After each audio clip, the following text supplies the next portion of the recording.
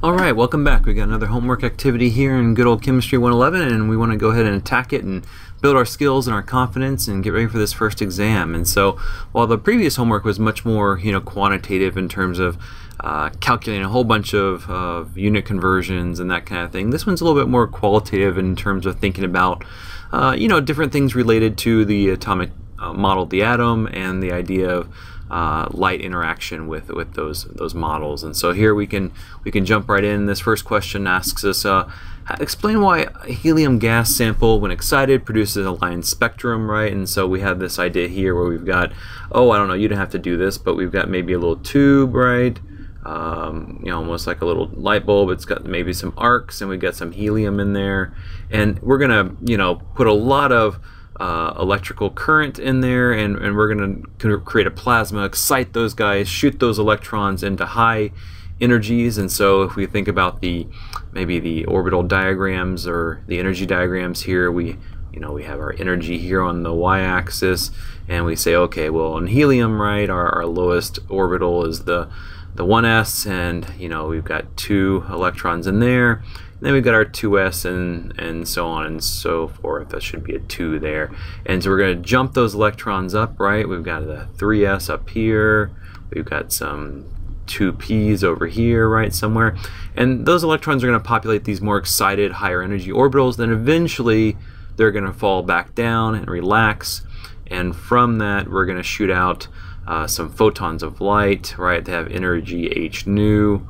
And so those energies, though, can't just be any old energy, right? They've got to be related to these jumps, right? These quantum leaps and falls, right? And so when electrons fall from high energy to low energy, they release an electron. We use this guy, this power pack here, whatever, to shoot these electrons up, and then this gives us light, right? Light from our our helium lamp, if you will. And so what does that look like? And you might want to go back to your notes, right, because it looks very different than a typical rainbow continuous spectrum in here. And so here you can see there's helium exactly, and you notice here we have these very discrete lines that are produced of very specific colors that relate to very specific quantum jumps, right? And when those electrons relax, boom, you can see these nice discrete lines. Here's a more complicated one, barium, right?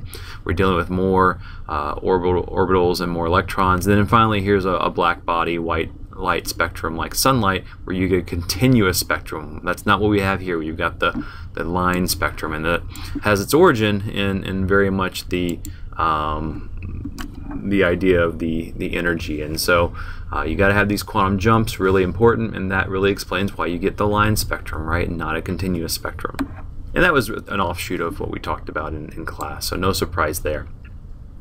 This one is I think a really important question, this idea, right? You had Bohr, and Bohr had some amazing contributions, right? But the idea here was that you had a nucleus, right, and that nucleus had some some positive charge on it, and around that nucleus, right, you had these orbits, right? And these Bohr orbits were two-dimensional, circular, and I am sorry I cannot draw a circle very well, but you had still energy levels where that's going to be n equals 2.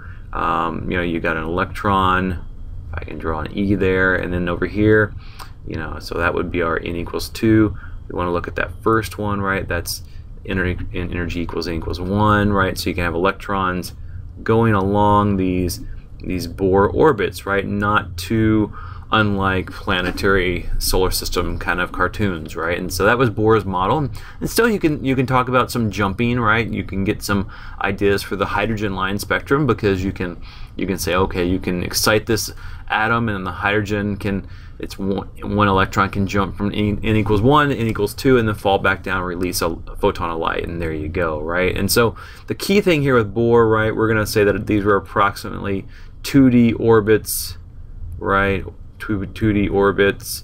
Be careful there. I am having a hard time with this pen today. I apologize. 2D orbits, right? And those were paths that electrons followed around the positive nucleus of the atom from the Bohr model, right? Well, We talked about that and how it worked really well for hydrogen, predicting the line spectra from hydrogen, but it didn't really work for anything else, and so that was difficult. And so it was, you know, years later when you have Heisenberg and the uncertainty principle, and then finally we get to Schrodinger with the Schrodinger wave equation, right? And that was very much different than Bohr. So for good old Schrodinger, right, the key here was that we have the Schrodinger equation. Now, I'm not gonna, you know, write the whole thing, but we essentially treat these as wave functions, and you have the solutions to the Schrodinger equation that give us the quantum numbers, right? And those were really important because those quantum numbers define not 2D orbits. I mean, we still have a positively charged nucleus, that doesn't change, but instead of these circular two-dimensional orbits, we have these, you know, these more three-dimensional. I'll try to shade this. This would be my best, you know, Bob Ross here. We'll draw some happy little orbitals here. And here's my 1s, right? And it's supposed to, as best I can, illustrate a three-dimensional, right? A 3D region of space, right? And this 3D region of space is defined as an orbital by the quantum numbers, and it's an area in which you have a high probability of finding an electron, right? And so this would be my best drawing of a 1s orbital, which differs very much from Bohr, right? Where these are three-dimensional regions of space. These are mathematical functions, right? These are solutions of the Schrodinger equation, and we can have different shapes, right? So the sphere is of course very circular, but we also have, you know, so this would be the s orbital. We also have the p orbitals, right, where you have this dumbbell or this kind of peanut-looking shape, right? And I showed you a little bit about the shading of these. We can kind of put a little shading there to show you that these are, you know, three-dimensional regions of space. And then you had one that maybe pointed along x, one that pointed along y, one that pointed along z, and then you can even draw the d orbitals, right? The d orbitals look sort of like clovers, if you will. And I'll see if I can draw one here. Not perfect, but I think you get the idea. And so there we go. There's a d orbital, and you get all kinds of good stuff, right? And so here again, I think there's a very strong contrast between these two models, and we talked a lot about that in class. Okay, review your notes on that. That's really important stuff.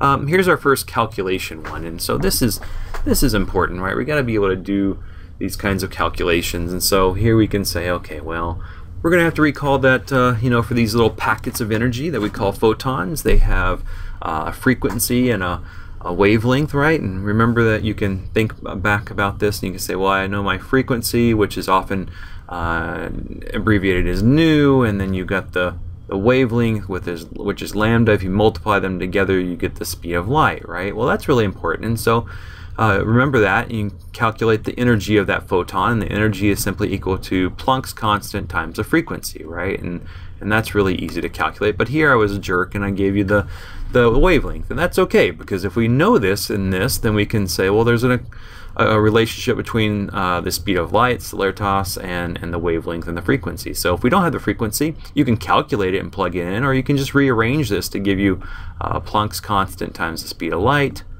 all over the wavelength. Really good equation here, really important. So let's go ahead and calculate this. We can say E is the energy, is equal to Planck's constant. If you go dig that up, it's something like 6.626 times 10 to the negative 34. I think it's worth noting here that Planck's constant is a really small number, so please make sure that you have your 10 to the negative 34. It's not huge, it's not 10 to the 34th, and that's where a lot of people can mess that up. And the units here are joule seconds, right? So joule product seconds. And so you can take that one, put it in your parentheticals, keep it separate, multiply it by the speed of light, right? And I'm not too picky about the speed of light. 2.998, or even if you round it to 3, I'm not too worried about it, right? Times 10 to the 8th, and that's going to be in meters per second, because that is a rate, right? That's a velocity. And then finally, all of that is going to sit as the numerator over your wavelength. And this is really important, because if you're not careful about units, you're going to be really disappointed, because you'll be tempted to just plug in 510 down here, but no. You got to be careful. That's nanometers. That's meters. You gotta be able to have the same unit, or you're not going to be able to to cancel these out. And why would we want to cancel them out? Well, we're looking for energy. And what's the only unit of energy I can see? Well, I see the joule there, and that's really important. The seconds then, seconds over seconds will cancel. So we need something to get rid of the meters. So meters over meters, boom, you got it. So here, instead of nanometers, I'm going to go ahead and put this as 5.10 times, right? Nano is 1 billionth, right? So that's 10 to the negative 7th meters. So now we got meters to cancel. We see what we get here, and let's say something on the order of, well, we got 3 sig figs up here. I'm going to go ahead and put a little decimal there and count that one as significant. If you only use 2 sig figs, that's perfectly fine. Good for you for being very detailed. Here I'm going to say 3.90 times 10, and you figure out, is this going to be a big number or a small number? Well, this looks, you got a big old negative 34 up there, so it's going to be something on the order of 10 to the negative 19th joules. Again, you got to have numbers, you got to have sig figs, and you got to have units. Really, really important. And again, if we want to be really precise, right, I've got a photon, so this is a photon, so it wouldn't hurt if you're just extra careful and you say that's actually a joule, joules per individual photon. So if you didn't put that, don't worry, I didn't take off points, but later on we start thinking, well, that's a tiny, tiny number. We actually will start thinking about these in terms of moles of electrons, huge numbers of electrons, and that unit will change. But for right now, that's perfectly fine. All right, this next one's more of an estimation problem. So trying to figure out here which would be, so we have 2 quantum leaps, or quantum falls, if you will. So we're going from a high energy to a low energy, a higher energy to a lower energy. So this will emit, right? This will give off light, and oftentimes for light I'll just call it h nu, because we're giving off energy in the form of light, right? The atom, the electrons in the electron in this atom is actually relaxing, and when it does that, it's going to emit some light. And so this one's really, really simple. No calculations. All you got to do is you know, go back to your notes or the textbook there, and you can say, okay, well, let's go and look at that that orbital or energy diagram rather. And here you say, okay, well, even for the Bohr model, right, we can say, okay, well, what do we got here? We got n equals 1, n equals 2, n equals 3, n equals 4, n equals 5. And here you say, okay, well, what happens as you go increasing in energy here? And infinity is kind of a fun one, because that's basically where you've essentially removed the electron, ripped it out of the atom. It's no longer in there, so it's gone. But here you say, okay, well, if we go from 4 to 3, that's not a very big jump. That's pretty small. But if you go from 2 to 1, and so you can get a little bit of a feel for, as you go up in n values, the spacing of those energies, or the distance between energies, gets smaller. And so here you can see this is pretty cool, because it manifests as real world things. And so if you go from, you know, let's say 2 to 1, that's going to give you a big gap, which is a big amount of energy, which is ultraviolet, right? That's a high energy photon, high frequency, small wavelength. And then if we went from, say, 3 or 4 to 3, that's really tiny. And if you look at that, that's not even visible. That 4 to 3 jump actually falls in the infrared, which is on the other side of the visible spectrum. So, you know, lower frequencies, longer wavelengths, right? And so that's really useful, I think. So I'll let you fill in the details on that one, and we can move on to the last one, which, I don't know, I put it's a challenge, but it's really not that tough of a problem, to be honest. Here we say, okay, well, this time I want you to calculate the energy for a quantum jump in this case. And so in this case, we're going from n equals 1 to completely exiting the atom. So remember, that's essentially going to be n equals 1 jumping to, say it with me, basically to infinity and beyond. So we will exit the atom by going to just you know, outside the pool of the nucleus there. And so in order to do this, we just simply use the calculation. This is a formula given in your book. You'll be given it on the exam if we ask you to solve it, and this will be the Rydberg constant here. So 2.179 times 10. Again, this is a small number, 10 to the negative 18 joules. A lot of books will put a negative here, and that's probably a good idea. Just the signs, I'm not too worried about the mathematical sign. I'm more worried about what do you mean. And so in this case, the signs often help you determine was energy lost or gained. In this case, if you're having to remove an electron from an atom, you're going to have to put energy in to make that electron jump. It's going to have to be removed out. So you're going to be putting energy in. So if energy goes in, that's probably going to be a positive number. And then over here, you're going to say, what is it? 1 over n final squared minus 1 over n initial, right? And that's important, right? Sorry for the handwriting there. There you go. We can go ahead and crank this out, so we get n equals negative 2.179 times 10 to the negative 18. Remember, put that unit in there. And here you can say, okay, what's the initial? Well, the initial is n equals 1. Well, that's easy, right?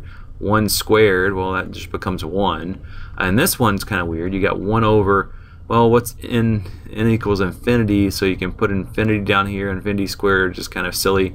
Basically, this denominator gets super big. If you take, the limit of this guy, it's effectively going to go to 0 and get out of our way. So essentially, we take this number, multiply by negative 1, and the energy here is roughly the Rydberg constant, which is kind of a neat reward for those of you that didn't just chicken out and run for the hills when you saw this one. If you sit there and try to engage and put forth some effort, it kind of fell apart, and boom, you knocked this out. So there you go. Really cool, pretty easy. So again, more connections to the atomic theory we've been talking about, a little bit of connection to light and the interaction of the photons with matter, and we'll do a lot more of this later, but I hope this is helpful. If you have questions, come talk to me. Go see the tutors at the QSC, and we'll get you squared away. Exam's coming. Be ready for it.